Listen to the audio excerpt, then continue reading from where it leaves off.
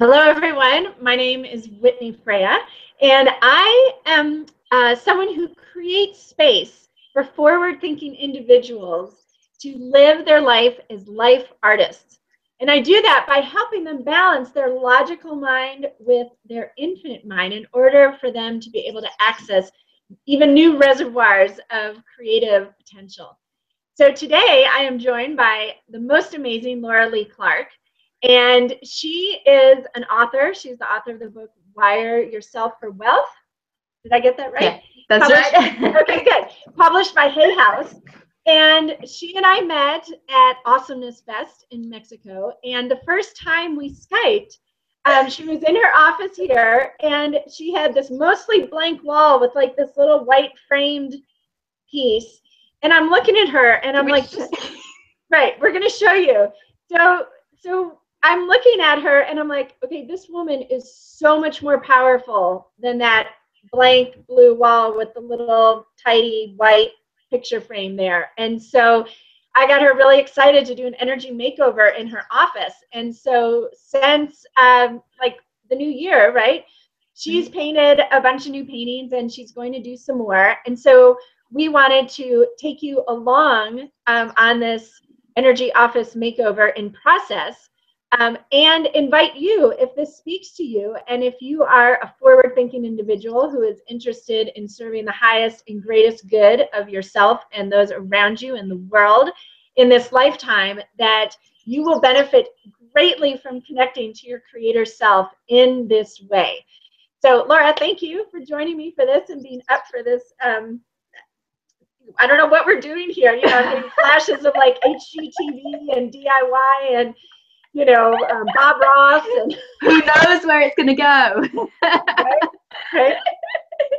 No, glad to be here. And like the shift that I felt like energetically in my office since we started to make this change has just been amazing. So glad to share it.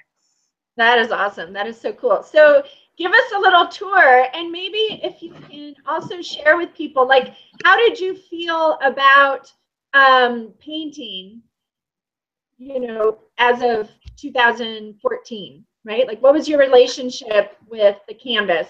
And then, kind of take us over that bridge that you crossed over. Yeah, so like originally I've always painted. I've always been kind of like artistic and stuff, but somewhere along the way, somewhere maybe where I ended up trying to teach myself physics in Italian, things things happened and it got pushed to the side, like and then when you become like a solopreneur and a business owner and things expand and grow, you have different priorities. So the creativity generally has been something that I allowed to lapse whilst I was getting other stuff going. And so like meeting you at the airport that time with like, you going to A-Fest? I could tell you were awesome, that's why. I really, it's the vibe. But that was an awakening. And I mean, like you were just so passionate about painting, and I'm like, yeah, it's something I used to do. But these conversations that we've had since, and about symbolism and about shamanic painting and all that kind of thing, it's kind of reignited the desire to paint, let alone everything else. So yeah, it's so that's where I was 2014. And as you know, I've been actually putting paint to canvas in the last months as well. So do you want to see the space? Yes, I do. Definitely. Show it. Cool. Okay, so whoops. We've got a detachable webcam here, guys. Nice. Just marvel at the technology. Right, I need to keep an eye on what I'm showing you. Okay, so I wasn't without any creativity. I don't know whether you can see that there's a little vision board there on that wall. But I don't know, I think in the big scheme of things it's a bit lame. And it was printed paper, so like stuff printed off the printer and then stuck together, which, as we've discussed since, is kind of dead energy, isn't it? Like anything printed. Can I talk about my Doctor Who prints? Yes. 1 second, let me just grab them. So I have to tell you all what she just referenced in the book Power versus Force by Dr. David Hawkins. It has a whole chapter on power and energy and artwork. And what it says is that in testing, they muscle tested people in front of original paintings, like I'm surrounded by, and then just prints of the original painting. And people tested strong in front of the original art, and they tested weak in front of the print. So the energy in original art is alive and active. And so when you consciously create the images that represent energetically and vibrationally the energy that you want to amplify in your life and in your work, you are just like strapping rocket boosters to whatever it is you're doing and helping it be that much more powerful and high vibration. So wow, that's pretty cool. That's awesome. I didn't know that level of detail, that they'd muscle tested it and it'd come out as well. That's awesome. And actually, do you know, I have felt the difference. I felt the difference. So I don't know whether you remember, Whitney, but I had these. I'm a Doctor Who fan, for anyone who hasn't figured it out yet. Not that I just want to run off with a man in a TARDIS, but so I had all of these up over on that far wall, and I was really reluctant to take them down because obviously, you know, I've procured these off the internet and spent money on them, but they're just prints. So right. You know, when you told me that, I was kind of heartbroken because I was going to have to take down my Doctor Who stuff. So one of my first paintings, shall I grab that one? Yes, yeah? Yes. Yeah. So this is something that will be common for many of you who choose to do this, is that you may feel a resistance to taking down items off your wall. Now, if Laura decides after surrounding herself with her own original art that she really wants those Doctor Who prints back, then for her, perhaps they are alive and you can hang them back up, right? Oh, you giving yourself. Yeah, so what I just told people is that, you know, there may be something that you think, I've got to have this up. Well, just take it down for the experience of understanding the room, you know, with your original artwork and exclusively. And then if it's really still speaking to you, I really do want these back up, then by all means, hang them back up, right? But what you may also experience, what Laura is starting to refer to, is that she feels a difference.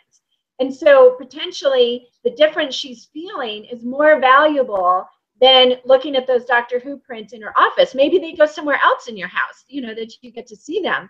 But this place where you are constantly creating and reaching out to the world, doing such powerful work, I wanted to reflect that power and the uniqueness and the intensity of, you know, like the purity of the heart that you're working with. I want that reflected out to the world as you sit in that space. So, so it's being courageous enough to take the stuff down off the walls for the experience, and then you decide, because you're the artist of your life, right? If you want your prints back up, you can put them back up, and you'll have new information as a result. Very cool. And new information is right, because as I was working on this one, the energy of infinite possibilities started springing up. And that's really what Doctor Who represents, and like the TARDIS, the heart of the TARDIS is source energy, and you know, all this kind of thing. And I don't know whether you can see up here, these are blue stars. These are the Pleiades. Nice. They just kind of painted themselves in there for some reason. So, but yeah, awesome. But since there are a few others that have kind of helped me shift energy as well since this, and since watching your video with the Everything's Big in Texas, what was it, Allison, was it? The Paint Big retreat. Yes exactly. I've realized that this is way too small.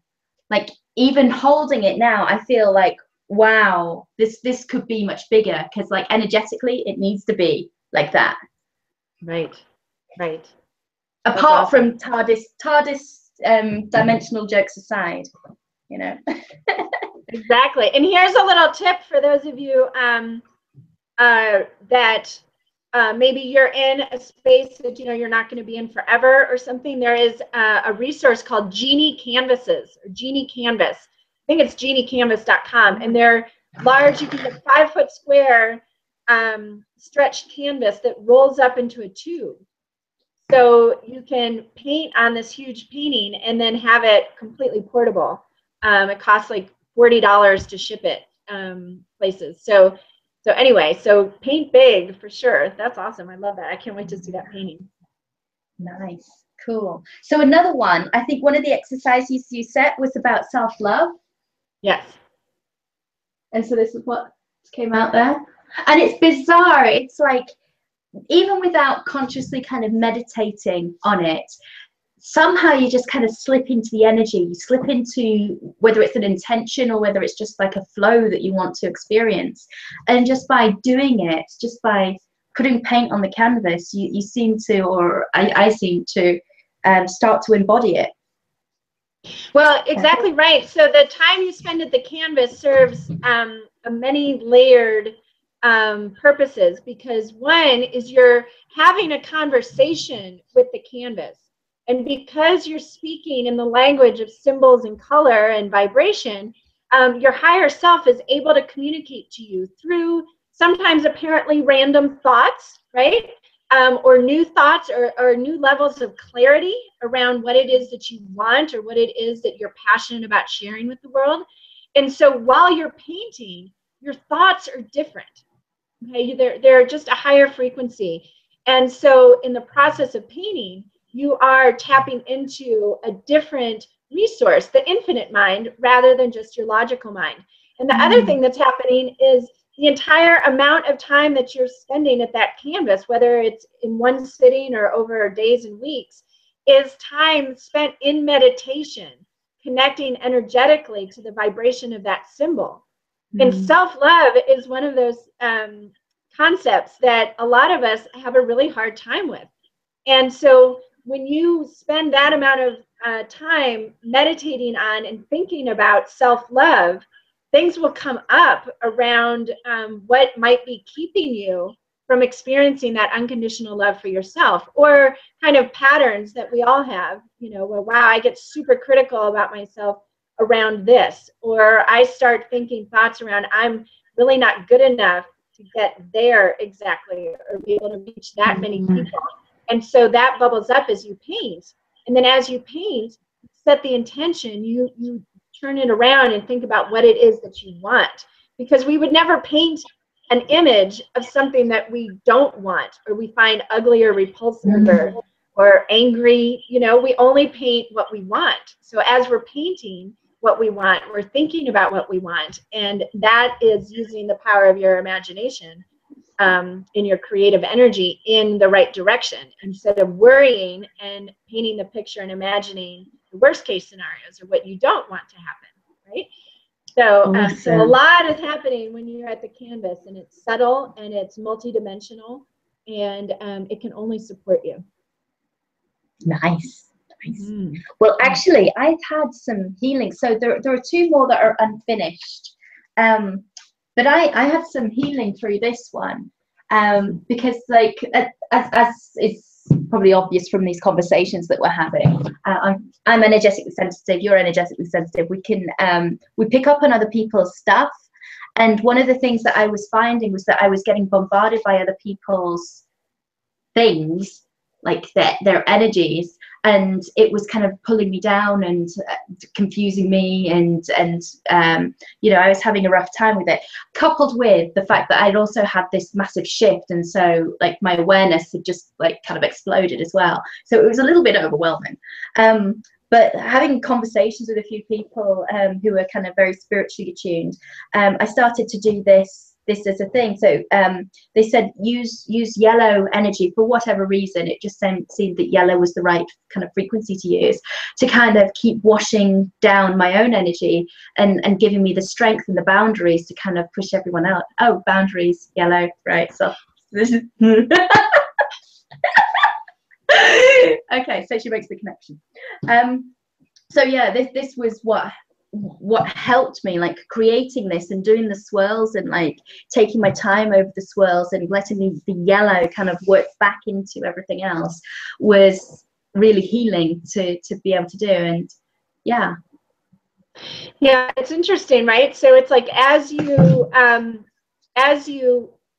thought about how to communicate those boundaries, that energetic protection on the canvas, right? You connected to how you can create that same energetic protection around you at all times, without having to, it's a subtle shift, right? Without having to logically think, I've got to figure out how to create this energetic protection around me, but it just happens, right? It's like this expansion, the intention of creating that protection for yourself as you paint just expands. And that's where I talk to people about the energy that you paint going out beyond the canvas into the art that is your life. And it just happens. It happens effortlessly. You don't have to try. That's logical mind stuff. You don't have to try and work at it. You're just opening up to a state of allowing and receiving. And this can be a different energy for a lot of entrepreneurs, solopreneurs, like you said. We're doers.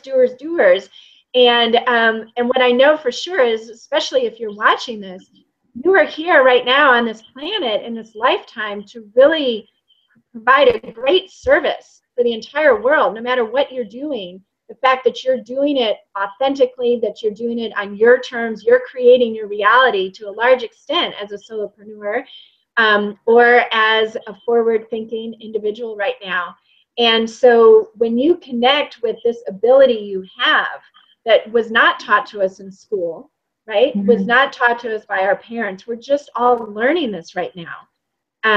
You are going to kind of have these downloads, right, for lack of a better word, downloads of understanding and clarity. And it's not logical, because that's already taken care of. You know how to find out information logically. This is learning how to also balance the logic with that infinite intuitive mind. So it can feel like magic. Yeah, definitely. I mean, like, I think it is magic, because like even with doing that one and like just putting the paint onto the canvas and moving the brush, things seem to make sense. So like I didn't get a straightforward understanding, like this is what's going on and this is what you need to do about it. It was just that something rejiggled. It's like how the brain tries to reinterpret like an energy that's coming in, and just that process of trying, I think maybe even just trying to experience it like visually and through the movement of the paint and how is it going to flow on the canvas. That process in itself was like a way of assimilating the information that was coming in. Right. It's awesome. It's so great. I love listening to you describe it too, because I'm feeling like I need to paint. Like this has been on hold for a few weeks because I've had like workshops and traveling and stuff. But I don't know whether you can see like one of the best things that you told me, like apart from the energy stuff, right, has been like practically how to go about it. And I was worried about getting paint all over the place and all over my office.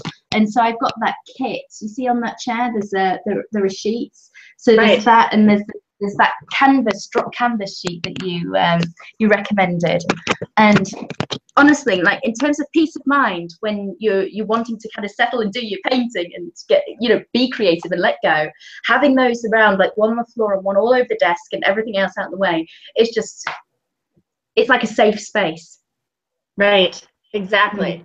Well, that's part of what this is. It's all about creating space. It's creating space for you to expand into new potential, new creative power, and how to bring that into your physical space. Because I know a lot of people are like, I don't have the time, I don't have the space. And those are all things that we can work with. So when you do, if you want to contact me at whitneyfreya.com, there's a contact page, and just contact me about doing an energetic office or an energetic space makeover. What I do provide is like a very specific supply list. We touch base for a short, kind of 1 hour Skype like this, where I'm able to help you decide and make a list of exactly what you need, you know, the size canvases, where we're going to hang them, help you take everything down, right? And then in the day we spend together, you will have the canvases, all the canvases that you literally will have already hung up on the wall blank. And then I guide you through how to create that first layer. And then during the day together, we intentionally decide upon and create the symbols or the images, like Laura's done with the energetic boundaries and the Doctor Who and the self-love, so that then by the end of the day, you have paintings, all the paintings started that are in your room, if not finished, but you will probably be finishing those. And then we do kind of a bookend check-in as well, like at the beginning. So all of those kind of normal excuses are absolutely no problem. I take care of those for you. And then in the end, you've had the most radical transformation in your space, and it will make a difference. So Laura, what do we want to show them now? Because I know you got some new blank canvases and you wrestled up a hammer and nails. So I did. Do we want to try and figure out how to do that? Yeah, and I think we could focus on your blue wall, right? So, this one. Yeah. Yeah, let's do it. How does that feel? Okay. Yeah. So of course. So you can get the new canvases that you bought and whatever else you want to hang there, and we can get them all hung up to kind of demonstrate for people. Cool. So I won't be able to hear you because of the echoes and headphones. Do we want to end this video and then like restart when we're all hung up? Right. So sure. Why don't we do that?